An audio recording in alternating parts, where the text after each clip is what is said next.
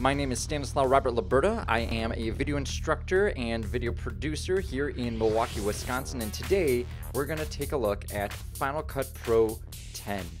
So once you start Final Cut for the very first time, this is what you're going to be looking at. And we have three main windows in which that we're going to be talking about when we're working with Final Cut. We've got our library window in here, and we have our canvas, which will be our main output, and then our project window here. Currently, I have today's date in here. If you've never opened up Final Cut, and if you're opening up it the first time, you're going to have this icon right here, and this is our event. The reason why it has today's date is you need to have an event in your library, and you need to have a library for Final Cut to start up. So what exactly am I talking about here? Well, imagine a library here, which is this icon. You can see it's a collection of these smaller icons. This would be our library, and our library is much like our physical library. If you actually walked into a library, what would you see? You would probably see a whole bunch of books. Each one of those books I want you to think about as an event. Because we have nothing going on here, we're going to go ahead and import some media. I have three different ways to import my media here. I can go ahead and click this icon, which is our import media. I can click right on this button here, import media, or I can go to File, Import Media. They're all going to do the same thing, and the shortcut is Command I. Once I hit Command Media, I'll be brought to a bit of a browser window, and here it lists all the different areas of my computer and any attached devices. So here is an external drive I have, here is my main hard drive, and here's another external drive I have attached here. I also have favorites here. These are just shortcuts to different items. So on my desktop here, I've got a few items that I'm going to import. And I've got this one right here, which is just me walking on a dock. And as I'm hovering over this, you can see that it's playing back. In fact, I can hit spacebar or hit the play button, and it will play back that clip. This clip is 31 seconds long. I can see that. I'm going to bring in this clip, and I want to bring in just a couple other ones here. So I have this other clip here. I'm going to hold on to Control to select multiple items, and then what I want to do is actually bring them in. Now I have two choices when I'm bringing them in. I can either add them to an existing event. In my case, I have this one event here with today's date, or I can create a new event. Anytime I'm starting a new video production, let's say for client A, B, or C, I'm most likely going to be having different events for them. So that way all my media is going to be contained within that one event. So I'm just going to name this event Demo. And now I have two choices here. I have copy to library or leave files in place. If I copy to my library, that will actually take the physical media, these files that are on my desktop, and put them inside my library here. So it will actually copy them over. This is extremely useful for, let's say, different photographers or videographers that may be out in the field, record to a card like an SD card, and then plug it in here. We want to copy those files so that way we have our originals separated. Now, I could also leave the files in place, and what that's going to do is if I have an SD card, I leave files in place, it will actually be reading and writing off the card. So it's going to be referencing that media. If I remove that card, I won't be able to access any of my clips. Now, in my case here, I have these files already on my desktop, so I have the choice here to either copy to my library or leave them in place. I'm going to go ahead and copy the library, just so that way I have a separate copy. For right now, I just want us to ignore the rest of these check marks, so I'm going to go ahead and just turn them off. And right down here, I have close window after starting import. Now, as soon as that happens, it's just going to double check my files. And you'll notice something right here in the center. This is our dashboard. Anytime that there's something happening here, if I click on this button, it brings up our background tasks. And right now, I can see that it's importing media. So it is physically copying from one area of my desktop into another hard drive, which brings up a good point on exactly what's happening here. As I mentioned, I can have multiple different events in a library. Just like a library can have lots of different books in it, and those books can be about anything. I can actually go to this specific library in my computer here. And I'm just going to do that very quickly. And I have an icon here in my computer which says the up and running library, and that's what I've got right up here. If I continually add stuff to this library with different events, so if I bring in more video files, photos, or music, they will actually be contained all in this one icon here. So this is my library. Right now it says 1.14 gigabytes, and that'll probably grow as this copies over. So it's only 39% complete. By the time it's about 100% complete, that'll probably be 8 or 9 gigs, probably a little bit more, maybe a little bit less. Now, while that's importing, can we have multiple libraries? Well, absolutely. In fact, a lot of times I will have different libraries so I can package all my content together in one spot. So recently I've been shooting a lot of 4K stuff, so I can come under Open Library here, and you can see I've got this 4K, and that's going to open up another collection of events. And so you can see under this different events, I've got lots of different media here that's pulling up, and I can review that media. So let me just change this back here. So now I currently have 2 libraries open. Now, why wouldn't I just want to have a library every single time I work on a project? Well, for me, I may want to use this media in another event down the road. So I can actually cross my media here. So I can use something from my miscellaneous projects, and I can take this clip and put it into another event, and it's all contained within the same library. Again, I keep using that reference of, pretend it's an actual library, and you can move a book from one area of a library to another area of a library, or even cut pages out and put it into another book here and there. If I try moving one of my clips into another library, right? So if I do this here, this is from my other library, and I'm pulling it into my demo library, it's going to ask me, hey, if you want to use this, we're going to copy this into this other library. So if I'm not physically moving it from one library to another, I'm actually going to be creating a whole copy. Now that works out great for me because I don't want to lose any footage down the road. So I'm just going to hit cancel for right now because I don't need to have that copy. I just want you to see what that's going to look like.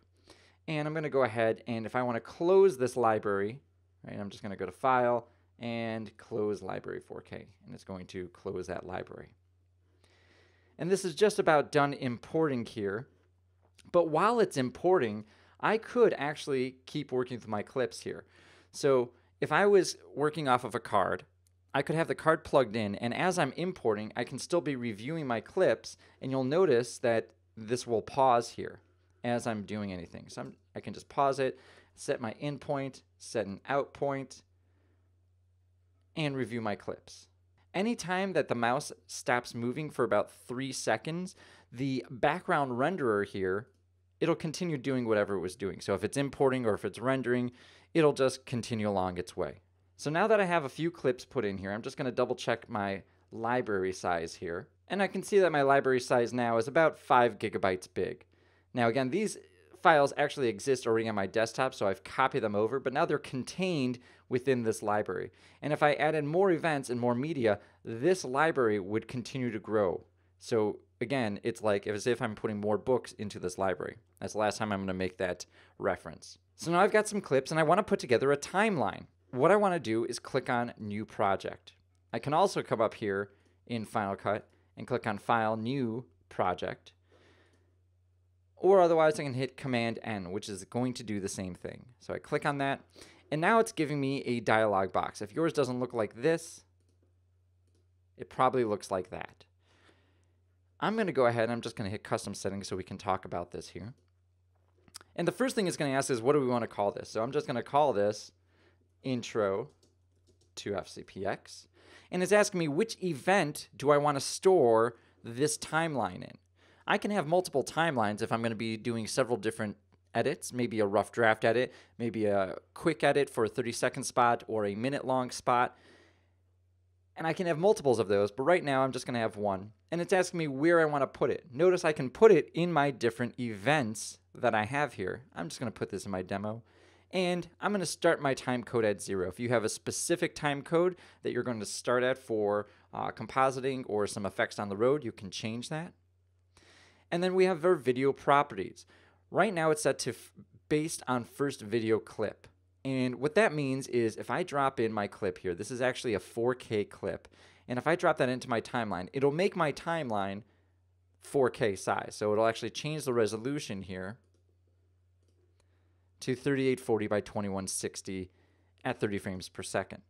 That's not what I want right now, so I'm actually going to change this to 1080p, 1920 by 1080, and since this might go to broadcast, I'll do 2997, and I'm going to hit custom. For our purposes here, I'm also going to want to hit drop frame, and I'm going to leave my audio and render settings as is. Now what's great about this is if I make another project right away, and I want the same settings, Final Cut's going to remember the last settings I had, so I won't have to change this unless I'm physically going to go ahead and change the properties, and maybe this is going to be a 720p. Then I'd have to come back in and change it. Otherwise, it's going to leave it as is, so I'll hit OK. Now, we'll have one more icon up here, and this is our timeline here. This is our project, and you can see that we've got a little slate board, and it says Intro to Final Cut. And now down here, I've got this empty timeline. So now that I've got these, let's review some of these clips. So I've got this clip here of me just walking on a pier out in the Apostle Islands. And as I'm scrubbing through this, I can get some information about it. So I can see exactly how long the clip is. In my case, my clip is exactly 31 seconds. If I select all my clips here, I've selected 46 seconds. I created an in and out point on this. And what that's going to do is if I drop this into my timeline, it's only dropping that much. I want to undo that, so I'm just going to hit Command Z. And that will always undo. If I want to redo something, that'll be Shift Command Z, and that will redo any of my actions. One thing that you'll notice as you're working through your clip, so I'm just going to grab this whole clip and drag it into my timeline. If I want to save my project at any time, I'll go to File, and you'll notice there's no Save button. Final Cut will save everything as you're doing it. So any changes that I make are already saved. So in the past, where I'd be working with Premiere or something and I have to wait for my autosave to pop up, that's not the case. So I've reviewed my clips, and there's lots of times that I may be working with timecode. If I wanted something that I shot at exactly 2 p.m. on a specific day, this clip right here doesn't give me that timecode because it wasn't recorded onto it. I was recording with another camera, and if I hover over this clip, check out what's happening on my dashboard here. So right now I'm on this clip, and it's showing me I'm at 21 seconds and 22 frames. If I hover over this clip, it's showing me exactly where I am in this particular clip.